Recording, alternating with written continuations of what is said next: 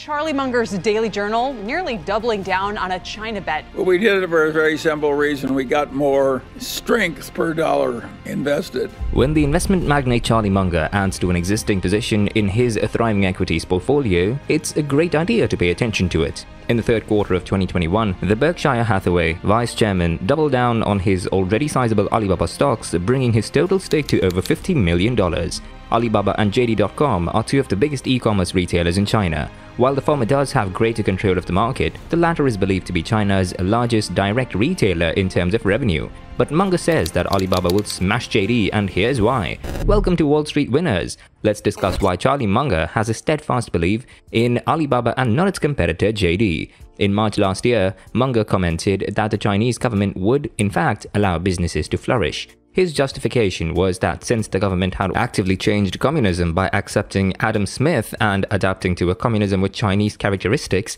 it implied that China was a free market with a bunch of billionaires. Let's compare China's two biggest e-commerce retailers. While Alibaba and JD are often pitted against each other, comparing the two may seem like apples and oranges. In the 2021 fiscal year, Alibaba had generated 87% of its revenue and all of its profits from the core commerce units. This included its brick-and-mortar stores, Taobao and Tmall marketplaces, cross-border and international marketplaces, and of course, its Cainiao logistics subsidiary. Now, Alibaba generates most of its revenue from third-party sellers that pay a high-margin listing fee. But the company has been gradually increasing its dependence on its low-margin brick-and-mortar stores, international channels, and cross-border trade to steadily boost its revenue.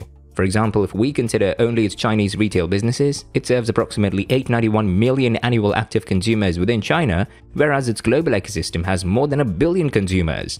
The rest of Alibaba's top-line revenue for fiscal 2021 came from three unprofitable segments, namely Alibaba Cloud, which is China's largest cloud infrastructure platform, the digital media and entertainment division that houses its streaming video platform Youku Tudou, its mobile gaming unit Lynch, and finally its innovation initiatives segments, where new products and services are incubated and developed. Operating losses from these segments accounted for 4.9% of Alibaba's total revenue for the year. But in a twist of events, Alibaba Cloud turned out profitable on an adjusted EBITDA, that's earnings before interest, taxes and amortization, basis over the last 2 quarters. Coming to JD, it generated 94% of its revenue and all of its profits from its JD retail segment in fiscal 2020. The company makes most of its money from its well-established first-party marketplace, which fulfills orders with its own warehouses and logistics network, a different model from Alibaba. However, it does operate a smaller marketplace for brick-and-mortar stores and third-party merchants. In the first quarter of 2021, JD had approximately 500 million annual active customers, a roughly 20% increase from 2020. Needless to say, this number has increased since then. The rest of the company's revenue came from its unprofitable new business segments like JD Cloud and its third-party logistics services for external consumers. Operating losses, however, were only equivalent to 0.3% of the total revenue for that year. So which company is growing faster? Both Alibaba and JD had lucrative growth during the pandemic, especially since the pandemic was contained earlier in China than the rest of the world. The two companies also benefited immensely from their aggressive expansions into smaller cities in the country. In the 2021 fiscal year, Alibaba's revenue rose by 41% to 4,109.5 billion. If its consolidation of the superstore owner Sun Art would have been excluded, its revenue would have still risen by 32%.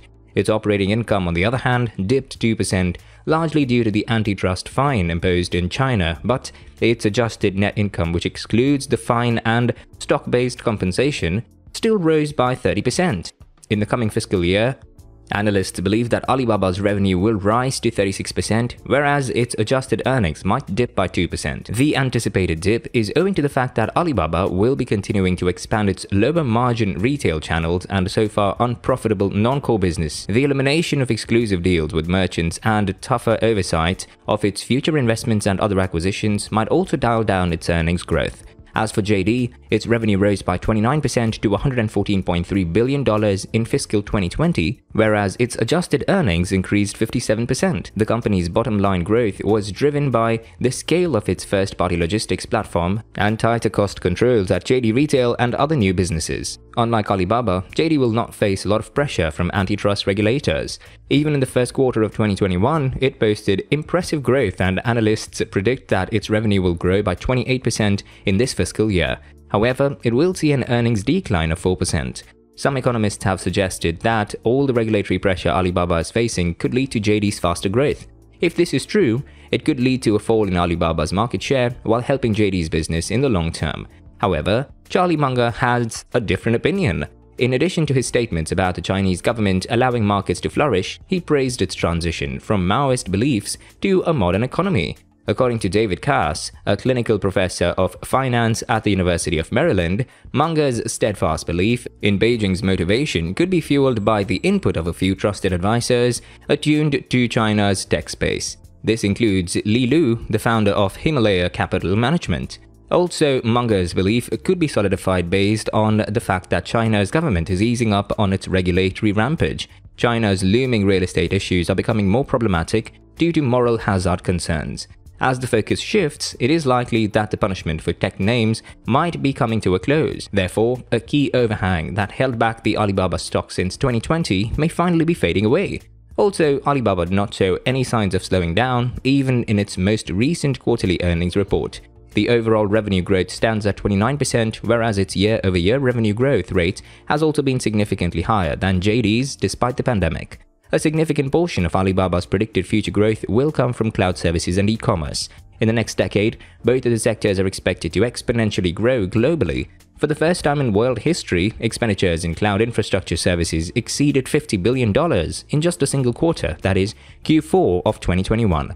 The global cloud computing market is expected to reach $1,554.94 billion by 2030, with a compound annual growth rate of 15.7%, according to a study conducted by Grandview Research. Alibaba has had a strong performance in its cloud business, and recently, in Q4, it posted positive earnings in this segment. The cloud business is improving due to the economies of scale, and Alibaba has managed to capture almost a third of China's market.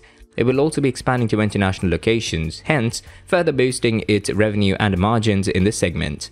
Alibaba Cloud also has a higher market share in China than Amazon Web Services in the USA. Another plus point is that Alibaba will not face big competition from the US tech giants in its home turf. On the other hand, JD's cloud division is only a small fraction of Alibaba and doesn't even come up in a list of top 5 cloud companies in China. Similarly, in 2022, the e-commerce sector is expected to break its 20% barrier of total retail sales for the very first time. Over the next 2 years, e-commerce is expected to generate 22.5% of total retail sales.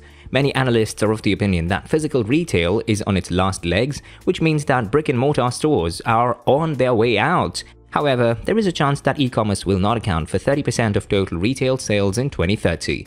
In 2022, the e-commerce sector itself has projected to grow by 12.23% and have a valuation of $604 billion. If the market hold of physical retail does decrease over the next 4 years, e-commerce can grow by $2.35 trillion, that is 49.67%. In general, overall retail sales are expected to grow from $26.03 trillion to $31.27 trillion over the next 4 years as well. As for JD, it has also shown rapid growth in new businesses like logistics, payments, and health. JD Health has a valuation of approximately $30 billion, but Alibaba has also performed well in this sector. Because more health services are going digital, Alibaba Health could see faster growth since it has a larger pool of consumers. JD's logistics venture also competes with Alibaba's delivery business, but the latter's gross merchandise value is higher than JD, giving it a better valuation number. Currently, China is also seeing its largest COVID-19 surge since its initial spike in cases over 2 years ago. President Xi Jinping is ordering major lockdowns to curb the rise in infections. The ongoing Russia-Ukraine conflict, which is nearing a month of the war, is sending oil prices through the roof while contributing to terrifying global inflation. It will be interesting to note how these two aspects will affect Alibaba and JD. Overall, Alibaba is in a good position in various segments like cloud, logistics, advertising, healthcare, and more. Wall Street is only giving the Baba stock a lower valuation due to regulatory headwinds. Looks like Charlie Munger did go all in at the right time. Do you agree? Or could JD emerge victoriously? Comment below. If you liked our video, subscribe to our channel, hit the like button, and turn on the notifications bell.